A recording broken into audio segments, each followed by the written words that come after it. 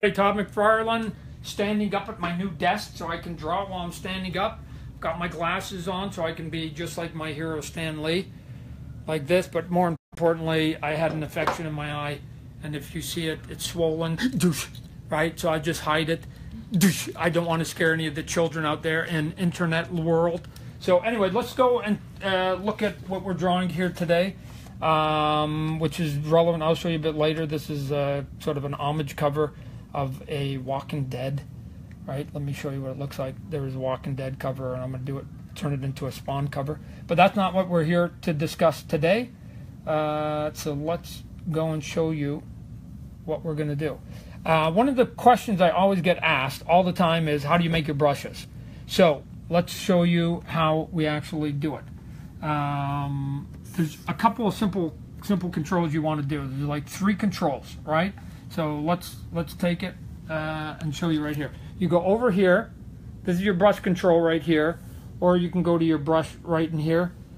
But this is the one you want right here. So you hit this button right here, boom, and what happens is it now gives you all your different brushes that you have, and you can see here I've got like dozens and dozens and dozens of them. But don't get sort of scared of that. Here's all you need to do. This is where the magic comes, and this is where you can make a brush that is specific to you. Not for me, not for anybody else, but specific for you. So here's what you need to do. There's a couple places. Brian Haberlin taught me these tricks sort of years ago, and it's been a lifesaver.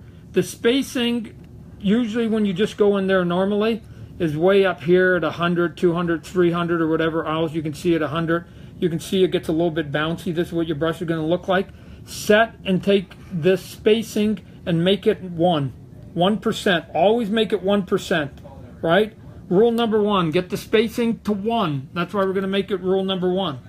Then the other 2 things that you play with are these 2 right here. The angle, which is usually at 100%, and the roundness, which is usually at 100%. And lastly, you want to make sure that you have this clicked right here, the shape dynamic, because here's why. If you don't have the shape dynamic changed, watch what happens to your brush. I'm going to click the shape dynamic off. Can you see it?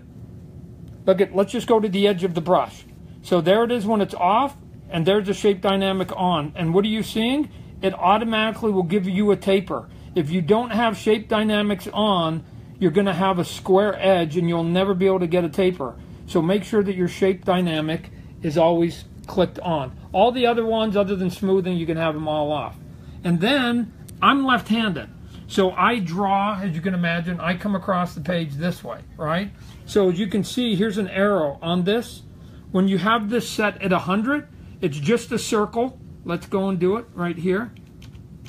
So we'll go to 100, and we'll go this to 100. Which is what the default settings of all these are. And as you can see, it's just basically a perfect circle. That means you're going to get a round, blunted brush, and if you don't have the shape dynamics on, you're going to get a square edge. So you're going to get a round brush and a square edge. You'll never be able to do anything sexy with it. So you want to make sure your shape dynamic is on, and then you want to tilt it. So I'm going to tilt it for a left-hander. I'm going to tilt it this way. If you're right-handed, you can play with it this way. So I'm going to go to my setting that I've learned, and this was just through trial and error. I'm going to go back here, and I'm going to go to 130. And you can see now the arrow is at an angle because I'm a left-hander. I draw this way. And then I'm going to compress the round circle. I don't want it to be a round circle. I want it to be small. So I usually go anywhere between 70 and 100%. And if I go here, it's 170%. I don't want it. There we go right here. That's it.